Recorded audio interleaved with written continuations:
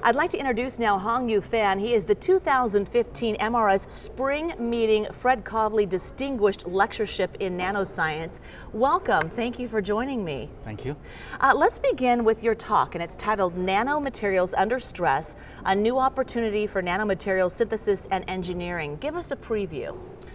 Well, in this talk, I'm going to talk about the new approach we developed at Sandia National Lab. And in this talk, so instead of chemistry, we're using mechanical forces to compress nanomaterials to form new structured materials or architectures. And like I said, instead of chemistry, so we applied the external forces to materials, so you basically squeeze the material. So over a certain pressure, the material phase transition occurred so that they form new materials.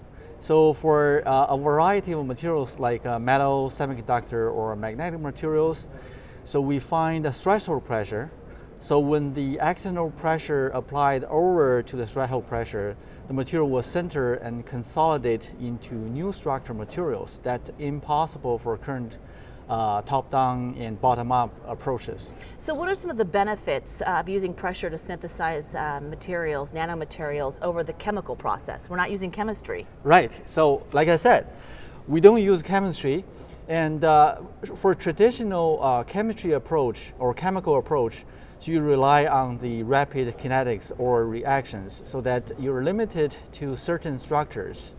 And, but using the mechanical approach, we can physically force the material to contact and get together to center or consolidate into new structures.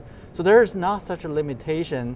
For example, for chemical approaches, you rely on certain crystal planes to center, but here we can force them to center through all directions, forming some new materials or structures that are not possible for a conventional chemical approach. And if we talk about the practical applications, talk about some of the potential market for this technology.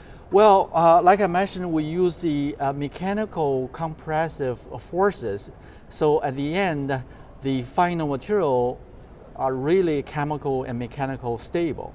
And in addition, they have very high density. For example, I'm going to talk about the formation of nanowire structures or nanowire arrays has very high density. And those materials has very good applications for, let's say, cell phone antennas or sensors and solar cells applications. And when might we see these on the market? Anytime soon?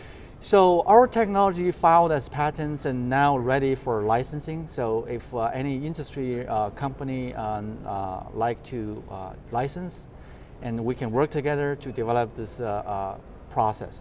And you have a dual affiliation with both Sandia as well as the University of New Mexico. So talk about how that affiliation works. Well, this is a very good question, and I enjoyed the dual affiliation with Sandia National Lab and University of New Mexico. And as you probably know, Sandia National Lab has great research resource and facilities, and we're doing fundamental research for national security. And University of New Mexico have very competitive and great students, so I take advantage of both. So mentor students to do fundamental research to provide exceptional service for national security. Very nice. All right. Well, I want to thank you for being here, Hongyou Fan, and enjoy your week ahead. We look forward to your lecture. Thank you very much. Thank you. And just a reminder, Hongyou Fan's lecture was recorded and will be online at mrs.org on demand several weeks following the meeting.